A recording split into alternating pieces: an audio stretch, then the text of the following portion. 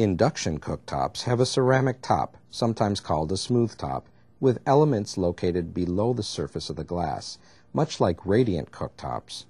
However, induction cooktops heat food faster and use less energy. The elements below the cooktop surface produce an electromagnetism and generate a magnetic field. This is why the surface itself does not get as hot as compared to your radiant cooktop.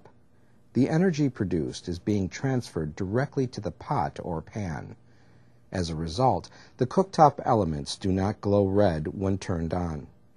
Also note that hearing a buzzing noise or slight whistling sound is normal when cooking with your induction range.